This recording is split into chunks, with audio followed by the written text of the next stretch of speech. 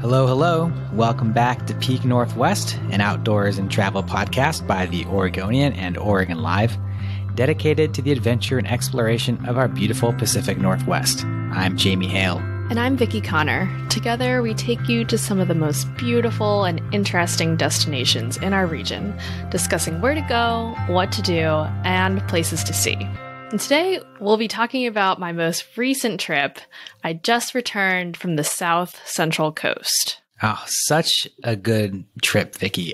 We talked a little bit about this before you left, and I was very excited about it. Obviously, the South Central Coast is a really spectacular place, and it's a place that I have frequented quite a bit. As people who listen to this podcast probably know, it's just one of those places that just really never ceases to amaze me. There's just so much beauty there, so much diversity, so many cool things to see. So I am really curious to hear about what you saw, what you got into, and how you kind of crammed in all of that into a relatively short period of time. Because how long were you out there? Yeah, I was there for about 4 days, if you include the travel days, but 2 full days. I set out to Bandon for a work trip to make a video on something that has previously been featured on this podcast, which is Circles in the Sand in Bandon.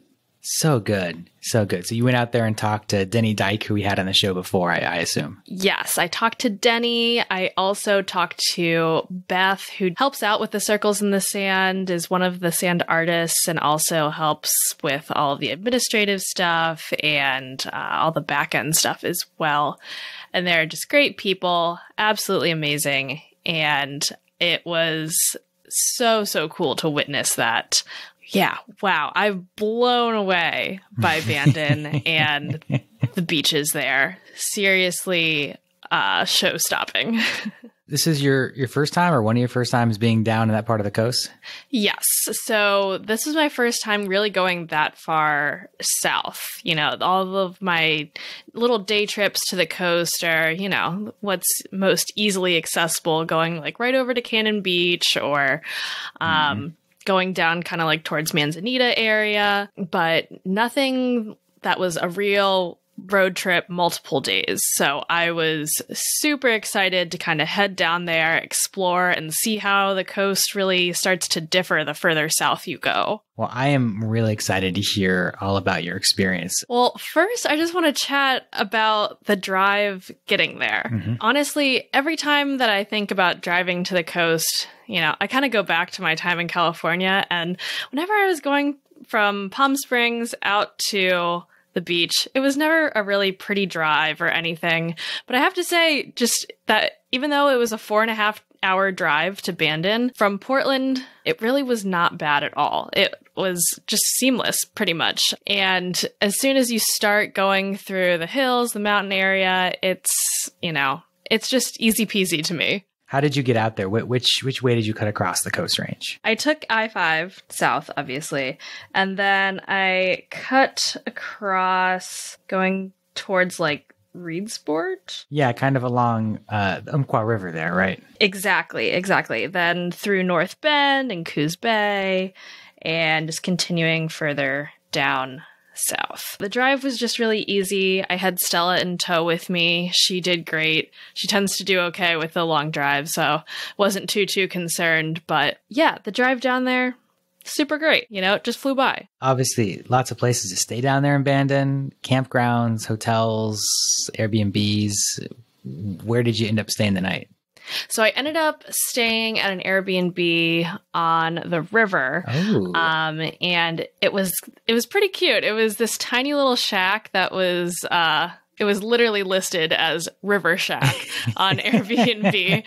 And you know, it was this one room right on the river, literally riverfront. It had a great deck and everything. And I think a family across the way in their actual single family home had just redone this this little room. So it had nice upgrades and touches to it. And then it had like a little outdoor shower and a little like composting toilet outside and everything. So I got the full River Shack experience. Yes. It was great. Oh, that's amazing. Jamie, where do you normally stay when you are in Bandon? You know, I've stayed in Bandon a few different times, and where I've started staying is kind of up on the cliffs, kind of over by Coquille Point, where there are a few different hotels and motels that are right there. I know that once I stayed over there just to have close proximity to Circles in the Sand when I was going to cover that. So I could just walk over there and not worry about parking or anything like that. Yeah. But it's a really beautiful area too. I mean, that's the thing about Bandon is you have places that are right in that little downtown area. You have places that are kind of up on the cliffs by some of those walking trails, looking over the beach and down to the beach. And you have places like you were saying that are on the Coquille River, little River Shack. I did not know a place like that existed, but that sounds like a really cool way to do it. Yes. I think technically it was in Prosper, just a little bit north of Bandon. But the drive getting into Bandon proper was, 5 minutes, maybe less. So it was outside of the hustle and bustle of Bandon, but still so close. Well, that's what I love about doing Bandon too, is staying close enough to town to be able to go in, check out all the little local restaurants, all the shops. So I imagine that you went into town and found some good places to eat. I did. And you were great because you gave some great suggestions.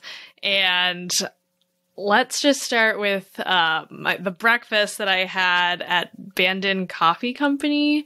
That was great. Also, a very popular spot. There's definitely a line, but you are able to order online and then go and pick it up.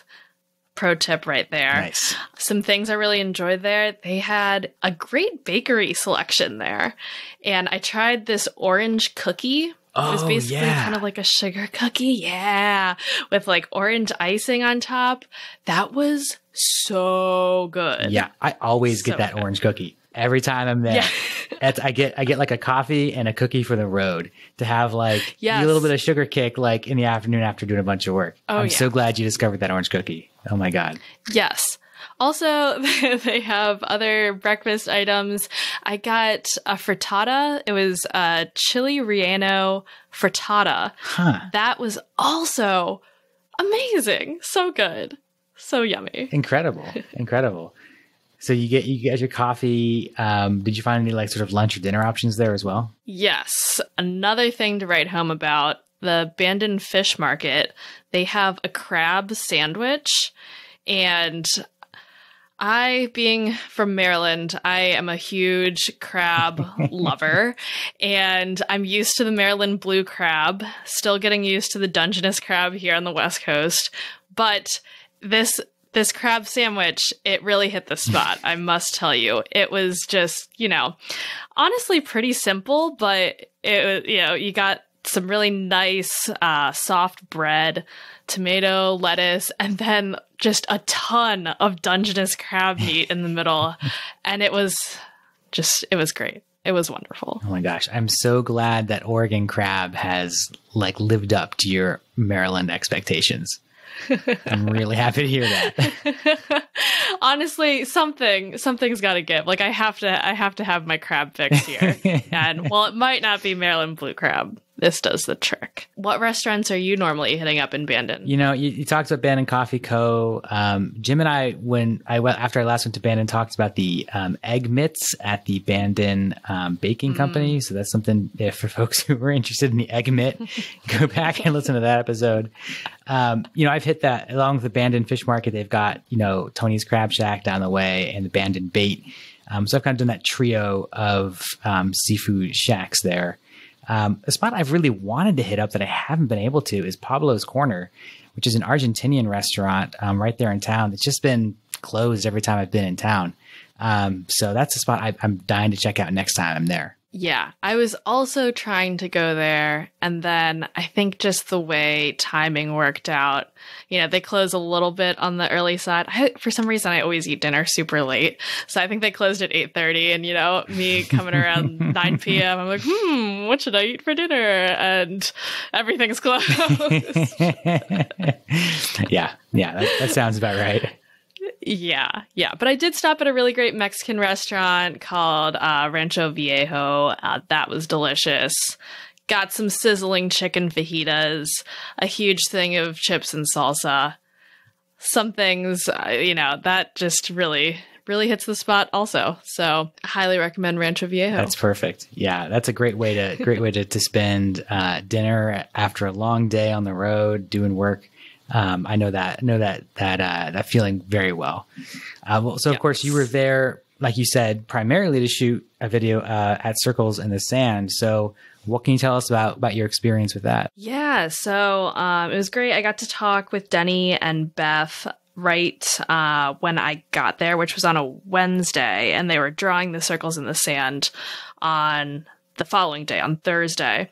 So I got to talk with them a little bit, and they were super excited because when I got there, there was basically, it wasn't windy at all. And they were saying, this is so unlike Bandon. Usually there's a ton of wind, but I got there on a good weekend. The weather was great, and it was so interesting talking with him about the labyrinths that he makes in the sand, and just that, he really doesn't go into it with a certain design in mind. It kind of comes to him as he goes, which to me is super impressive because I feel like I always have to really plan things out before I do it, but it kind of comes to them as they go. And it's so great to hear about just over the years the people who have helped out and all the visitors who come and help out with kind of filling in the sand after he makes the initial design. So hearing all about those little aspects and why he kind of does it just for the goodness of doing it, it's all for free. So it was really cool to get that kind of behind the scenes perspective from Denny and Beth. It's such a cool event. And if folks who aren't familiar with it, I really recommend going back and checking out our previous coverage, our previous podcast of it, or watching Vickie's video when it comes out. I love the sort of the intersection of the artistry, of the sort of community aspect of it, and then also the spiritual aspect that he brings into it as well. There's definitely a very particular vibe down there when people are walking those labyrinths. It's just like this joyfulness and this peacefulness there on the beach, which, the beach is, I think, normally a place like that, but he really does such a good job of cultivating that kind of experience that seems to be really healing and happy for people. And that's just, I think, a rare thing to find these days. So it's such a beautiful event. I'm so glad you were able to get down there and check it out. Yeah, and it seems like a lot of people have this on their list of things that they want to do on the South Central Coast. I talked to a few people there who just really loved it after walking through the labyrinth, and I ended up talking to these two women right about age 80, one named Barbara, the other named Jerry, and they're basically best friends. They met after meeting through a grief group after both of their husbands had passed, and now they just go on these road trips together. They've gone up to Canada. They're based in Hillsborough. They went up to Canada, then they were doing this coastal trip. They had gone down to Brookings, and they were making their way up the coast, and they said they had to stop at the labyrinth and experience it together. It was just one of those moments that you just take a step back and you're like, oh my gosh, this is just so special to be able to experience it with them. Wow, that's so cool. That's such an amazing experience. I love that that's in Bandon and people are able to come down there and not just check out all the cool stuff in Bandon, but to have this like really special experience as well, other people. But that said, Circles in the Sand is just one of many things to do and see around Bandon. So are there any other activities, any other sites that you want to mention? Honestly, exploring that whole beach, Face Rock Beach, where they do Circles in the Sand, the rugged coastline is something within it of itself. I love taking Stella down there and just kind of like romping on the beach. She loves playing on the sand and just running around. It is an area where you keep them on leash the whole time because we turn the corner and there's seal pups and sea lions just like resting on the rocks, which was super cool to see. And we got to just explore some of the tide pools. When we went early in the morning, it was low tide, so you could really walk out and kind of explore around some of those rock formations. And it's crazy to see some of the wildlife in the water there. It's just so special. Yeah, that whole area is a bird sanctuary, wildlife refuge, technically. So it's a protected wildlife area for all kinds of animals. And, just like you said, being able to walk around and see the wildlife and see the rock formations, the sea sacks, the caves. It's a great place for finding shells and rocks. I love going there at sunset too, because you get just all kinds of crazy silhouettes there from all of the rocks. And you get to see the birds kind of doing their nightly routines. I'm so glad you found that. It's such a great area. Yeah. I also really enjoyed exploring the Kokyo River Lighthouse. Oh, yeah. That was pretty cool. It's a relatively small lighthouse, but you walk in and Oregon State Parks kind of operates it now. So they had a few rangers in there, so you can learn more info about just the timeline of the lighthouse and how it was built, when it kind of shuttered down. You can't go up the tower, but you can just kind of like walk around the bottom of the lighthouse and see out from the windows. And it's another little neat thing to do when you're there. Awesome. We're going to talk a little bit more about some of your other adventures in and around Bandon. But first, we're going to take a quick break. All right, folks, we are back talking about a short trip to the South Central Coast, specifically Vickie's recent trip to the Bandon area. Vickie, we were talking all about the cool stuff to see in and around Bandon, but as I understand it, you did not hold yourself to that city. You did a little bit of exploring farther out around the area. So I'm real curious to hear about what else you discovered out there. Yeah. So I figured on my way back from Bandon back to Portland, I would take the more scenic route and drive up the 101. And I am so glad I did because, oh, wow, the beauty of it all. Like I said, it was a great weekend. The sun was out and just driving the 101 with your windows rolled down. Got my dog in the backseat, the sunroof open. You really cannot beat it. And one of the days when I was in Bandon, when I was eating those aforementioned fajitas, the person waiting on me recommended that I go see Sunset Bay State Park, about 30 minutes north of Bandon, kind of closer to Coos Bay. And that, I'm so glad that she recommended that because it was great. I took a long kind of winding road up north, and 30 minutes later, I came to a bit of like an alcove area with a huge, like really long beachy area where people were just playing with their kids in the sand and everything. So that was really cool. Have you been to Sunset Bay State Park? Oh yeah, Sunset Bay is wonderful. As the name suggests, the sunsets there are excellent. Yeah, I wish I had been able to see a sunset there, but I kind of kept driving on that road, and further down, I made it to Simpson Reef Overlook. That, again, it was breathtaking.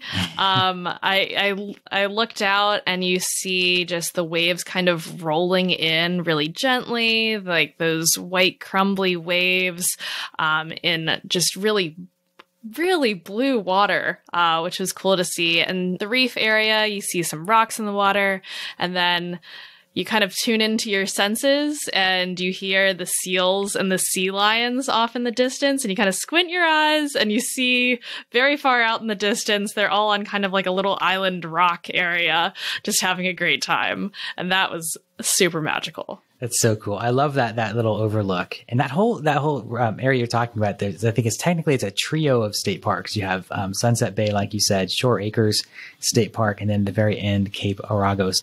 So cool for this time of year, like you were saying, with all the sea lions and seals in their pupping season. And also in the wintertime, if you go back there in the winter, it's a really good storm watching spot because those big rocks you're talking about that all the sea lions are on, when the big storms come through, the waves just crash against them really dramatically. And it's just a beautiful place. So that's one of the things I love about that area is that it's good for all seasons. But right now, like you're talking about, heading out there in the spring, the summer, seeing that blue water, as you're saying it, I could just see it in my mind's eye. And I think that's just one of the most magical sights you can see in that part of the coastline. As I continued my drive, I regret to say I was not able to stop for this, but I know you have been to the Oregon dunes many times, Jamie. Talk to me a little bit about that. I guess maybe last time you were there. There's a few spots where you can go hiking in the dunes, which is what I like to do. A lot of people do the sort of all-terrain vehicles, your dune buggies, your dirt bikes. There's a lot of areas where people can specifically do that.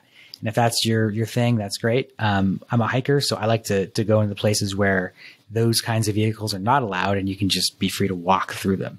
And it's like a really kind of challenging experience of walking through the deep sand dunes. But it's just like a landscape that we're not used to seeing in this part of the world. I mean, it looks like something in some areas, it looks like something out of like, the Saharan desert or something like that. Except that you get to the end of it and there's a whole ocean right there. Right. I like kind of getting lost in there and wandering through and really just taking the time to explore this really kind of strange alien landscape. The dunes, of course, they're 40 miles long. So there's a lot of places you can do and explore them between Florence and North Bend, Coos Bay area. So, a lot of trailheads to check out, a lot of different areas in there, but definitely worth a visit next time you're around. Yeah, I think if I had stayed maybe like one additional day, or if I wasn't trying to make it home to Portland by a certain time, I would have taken the time, gone and explored. I think there was a certain trail that I was looking at doing, but it might have been closed to dogs because of wildlife nesting during certain months.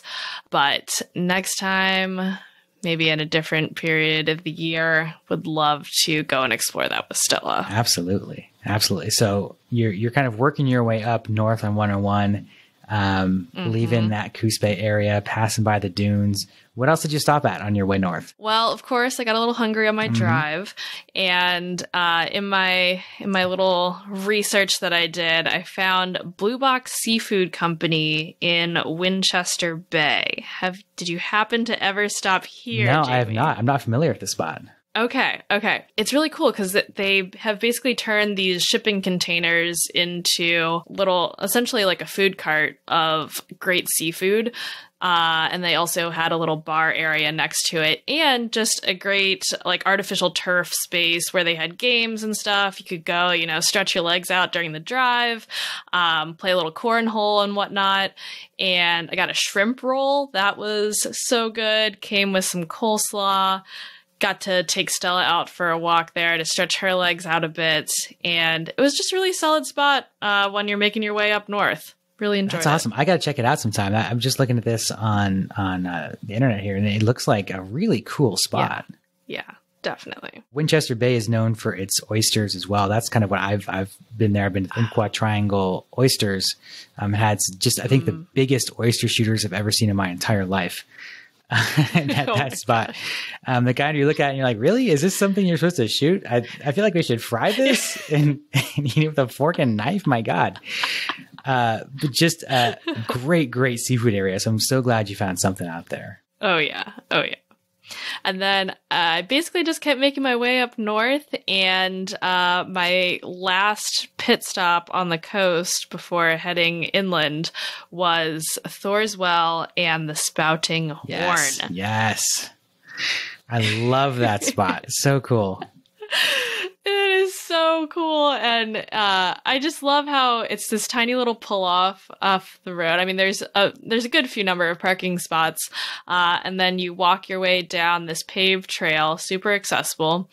And you kind of turn the corner, and if you walk up at just the right time, water comes into like the coastal rock formation. There's a little hole that as the name would suggest, it spouts through this horn and makes this huge, like, how would you describe the noise of the water coming? It's like a, like a psst, right? I don't know if that picks it up. There's the sound effect I was looking for.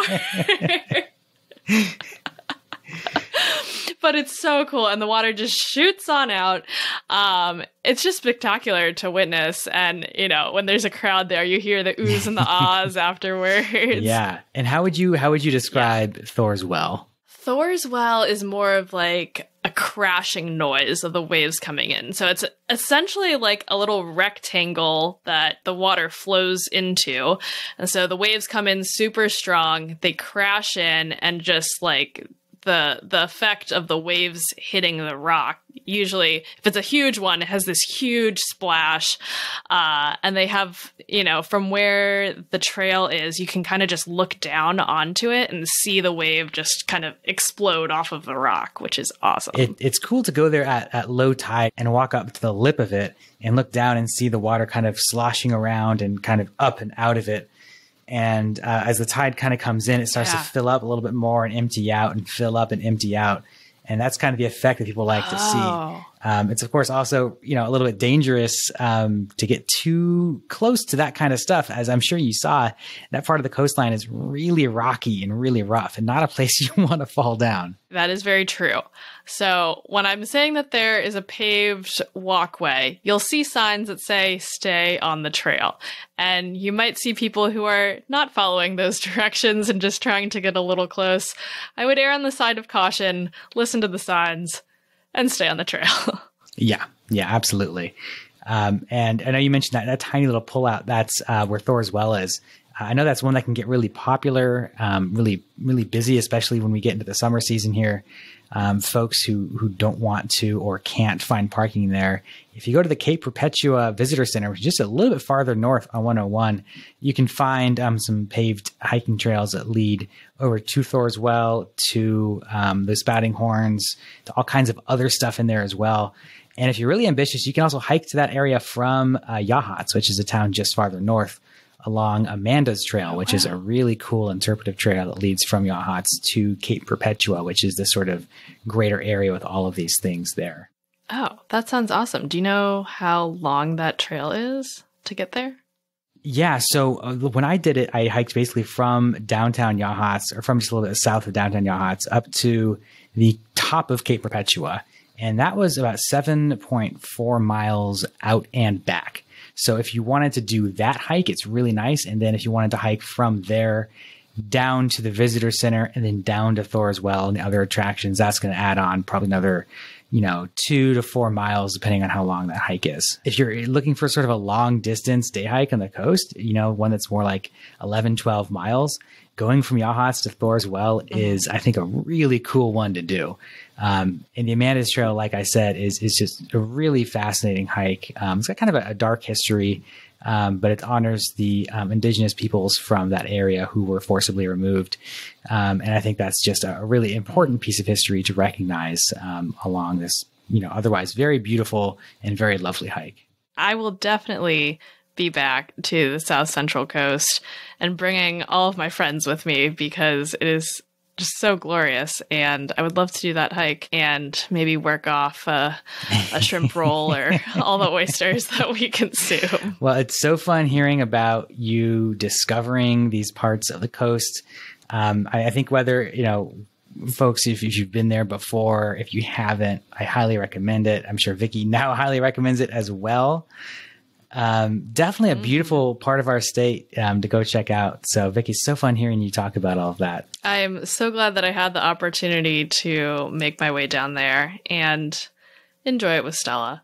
Really, really fun few days. Well, until next time, folks, you can watch all of our videos on the Oregonians YouTube channel and view all of our travel and outdoors coverage on OregonLive.com/travel, as well as HereIsOregon.com. Please leave us a rating or review if you enjoy the show. And if you want to support this podcast and our local journalism, please consider a subscription to Oregon Live.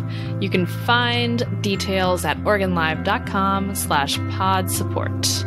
Also, if you're a fan of the show and interested in potentially sponsoring it, you can get in touch with our marketing people at advertise@oregonian.com. This episode of the show was produced by me, Vickie Connor, alongside Jamie Hale and Andrew Thien.